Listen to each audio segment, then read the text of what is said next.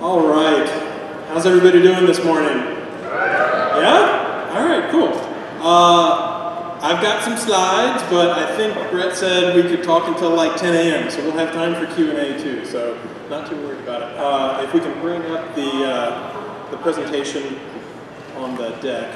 So thank you everybody for coming. I know like day one is not as hard to get up at 9 a.m. Day 2 is a little harder to get up at 9 a.m. when you're in Las Vegas, so I appreciate everybody coming here. I was making my slides and I realized the same thing. I realized the very first PubCon that I went to was London and Boston in 2003. And it was a little bit smaller then, great set of folks, but you know, I found a few pictures. Brett didn't always wear a suit, and Pub didn't always stand for publishers, by the way. And yeah, it's a little weird. That's what I looked like 10 years ago. That was before all the spammers gave me gray hair. So, all right, but you guys want to hear about what's going on with Google, what's the future, you know, what direction is Google moving in? And one of the best ways to do that is to look at where we've gone. So I want to talk about the state of the index for a few minutes and talk a little bit about the moves that Google's done so that you can predict where is Google going to go in the future. So we've actually doubled down on a lot of what I call moonshot changes. So these are changes that, you know, Larry Page says, think big, like think of the impossible. So the knowledge graph. That's not just taking Wikipedia and making it into something pretty. It's actually trying to understand the entities, the people, the stuff that's really in the world. So my office mate, Ahmed Singhal, calls this things, not strings. So instead of just matching keywords, you really know what's behind a query. So York, New York Times, Times Square, knowing what the difference is between all those and not just matching up the individual keywords. We've also gotten a lot better at voice search. I thought about trying to do a demo of that today, and I was like, okay, live mic, reverb, inside a Faraday cage, inside basically a bunker. Probably the odds are not good that that'll work well, but if you haven't tried it, voice search is getting better and better. Conversational search sounds like voice search, but it's actually the ability to do queries over a session. So think pronouns. I'll show you an example of that in just a second. Google Now, sometimes you don't even think to do a query. Sometimes it would be really nice if Google would tell you, hey, you've got a meeting at 10 a.m., it's over at the Bellagio, the traffic's pretty bad, you'd better leave now if you want to make it to your meeting. So it's looking for that space where people aren't even thinking to necessarily do those queries yet. And one of the biggest changes we've been starting to do is something called deep learning. It's basically like these neural networks that people did in the 1980s, except it's multiple layers of neural networks, and it's using thousands of computers to try to improve what you can learn. And the stuff that it can learn is pretty crazy amazing. So let me show you just one example. If you take a word and you boil it down into 1,000-dimensional space, so you make it a vector where it's a series of 1,000 numbers, and you make every word into this 1,000-dimensional vector space, the relationships between those words actually tell you something about the semantic meaning of those words. So for example, given China and Beijing, you can say, okay, this word China is here in the space, this word here, Beijing, is here in the space, and the difference between those actually encodes something meaningful. It kind of encodes what is the capital of. And so if you take another country like Russia or Turkey, and you apply that same delta, that same vector, you get Moscow or you get Ankara. It doesn't just work for like capitals of countries, it works for all kinds of things. This is a paper that Jeff Dean, who's one of our senior fellows, in fact, he used to be a Google Fellow, which was level 10 on the career ladder, and then they made him a senior fellow, so his level actually goes up to 11. Like, these guys have worked on deep learning where they try to figure out what are the relationships between words. So the first row of this is just like France is to Paris as Italy is to Rome, or Japan is to Tokyo. But it starts to get smarter. You take a word like big and you compare where it goes to bigger, and then you apply that same vector to a word like small, and you get a word like larger. And so we're actually trying to teach Google to learn and to read at, you know, some sort of elementary school level or grade school. Google's 15 years old, it ought to be able to do some of these standardized tests. And it gets to some pretty crazy stuff. So like, you can see this row that has copper. The atomic symbol for copper is Cu. And then it can interpolate or extrapolate, okay, gold is Au and zinc is Zn. And it can kind of learn some crazy things, like Einstein is to scientist as Mozart is to a violinist. So over time, we're getting better and better at doing that sort of deep learning. We're also working on this voice search, so you can say, who is the Prime Minister of Turkey? Thanks to the knowledge graph, we actually know Turkey is a proper noun. It's actually an entity in the world. It should be capitalized. And so you can say, Recep Tayyip Erdogan is the Prime Minister of Turkey. But then you can keep going. You can say, how old is he?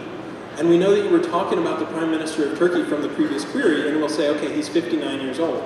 So Google is trying to figure out answers. We're trying to organize the world's information, make it universally accessible and useful, and actually figure out what is the person exactly asking for.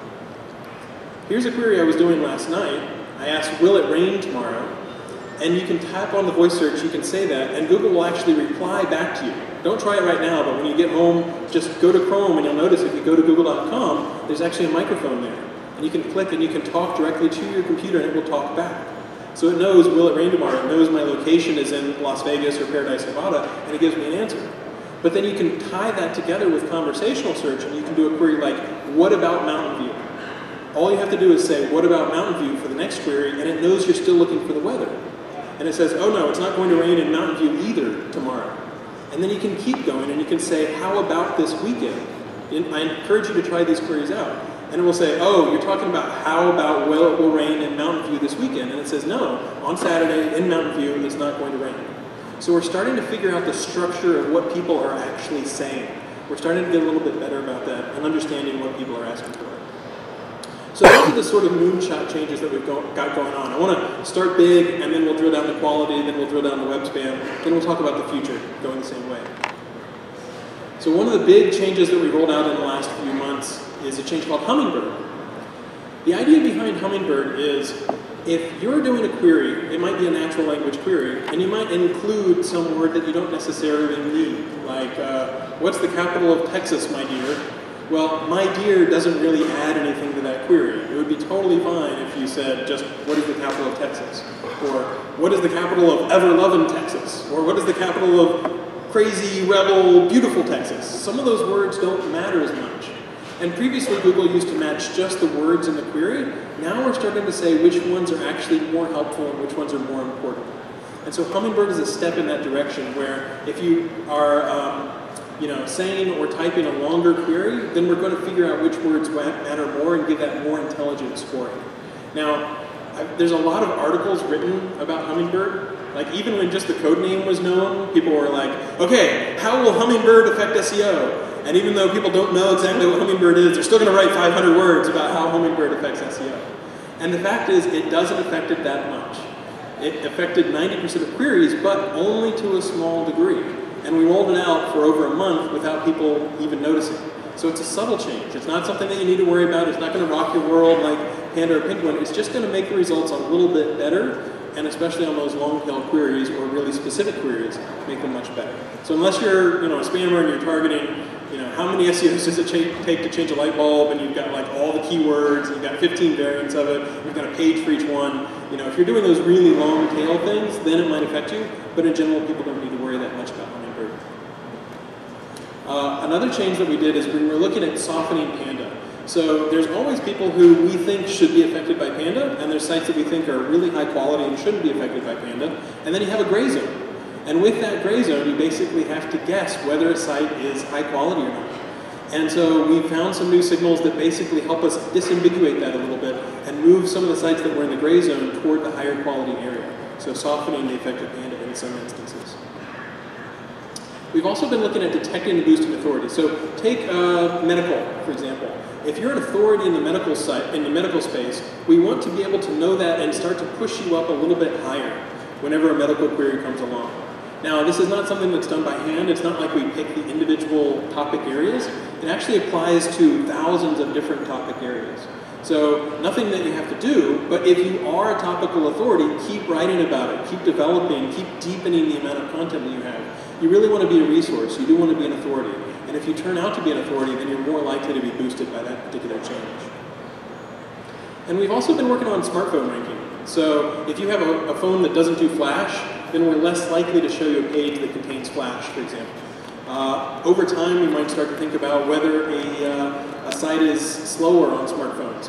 We've also done ranking changes that say if every single page on the smartphone redirects to the root page, and there's not, you don't get the individual pages, then we might start to rank that lower as well. Okay, so now let's drill down a little bit deeper. Let's talk about web spam changes in the last few months. Penguin 2.0 and 2.1 launched. It was kind of funny because we were working on the next generation of Penguin, which we call Penguin 2.0, and we were trying to get a really soft landing. We wanted something that was, wouldn't set everybody's hair on fire, running around, screaming, and they were crazy, like, oh no, this is horrible, ah! And so Penguin 2.0 launched, and the spammers were actually like, you call that a spam change? That didn't affect me at all. And so a lot of the Black Hat spam forums were like, oh, that didn't have any impact. And so we're like, okay, well, we can turn that knob a little bit higher. And so that's what we did with Penguin 2.1. And we're going to keep iterating on those kinds of methods of detecting spam so that people don't have the incentive to just create nasty, ugly stuff that doesn't help anybody. The last, say, 4 to 5 months, we've also been working on very spammy areas. So think like payday loans in the UK, where you can actually see the fingerprints of the Russian mafia being involved, this sort of thing. So we've come up with a couple different algorithms. They don't just apply for a query like payday loans. They can apply for like mesothelioma and a whole bunch of spammy areas, car insurance, stuff where there's a lot of tricks that go on, pornographic queries, those sorts of things. We're going to keep iterating on that. We're going to keep trying to improve that. We've also been taking action on advertorials or native advertising. Now, just to be clear, there's nothing wrong with advertorials or native advertising as long as you mark it clearly, as long as people know that it's an advertisement.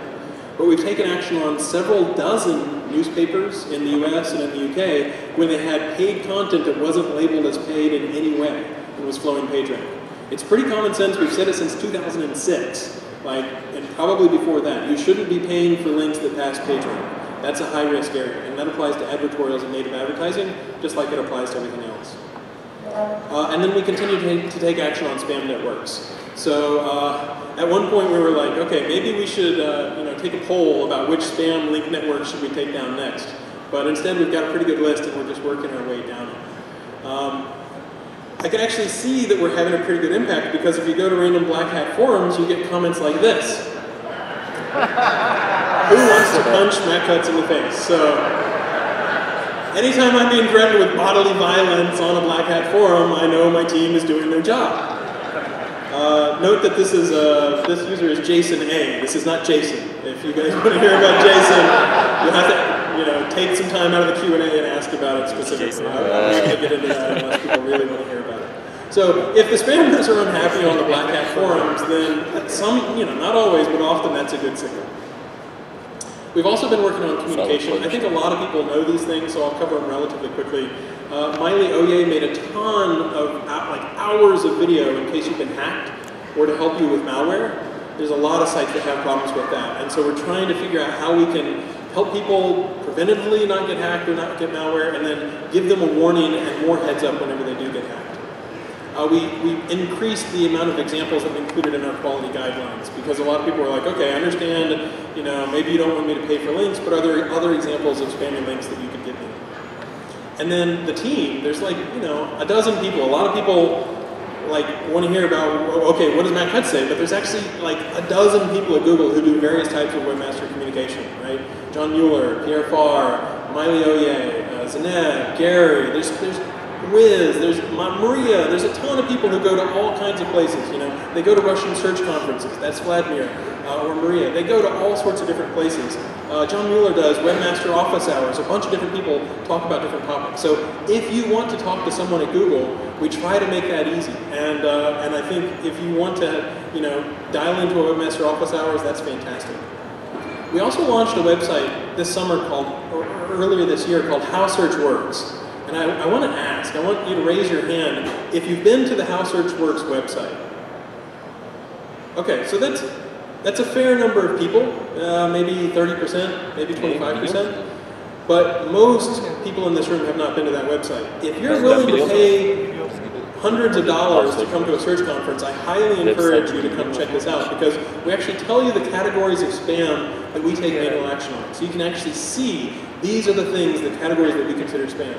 And then we break down what are the categories that we take action on the most? So black hat, pure spam, gibberish, auto-generated, just junk, the sort of stuff that you look at it and you immediately know it's spam, that's the #1 category.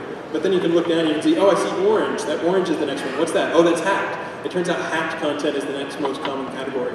So a lot of the stuff that you're wondering, where's the web spam team spending its time, you can find those kinds of answers on this website. I highly encourage you to check it out. You can even see live screenshots of spam that we're taking out as we take it out.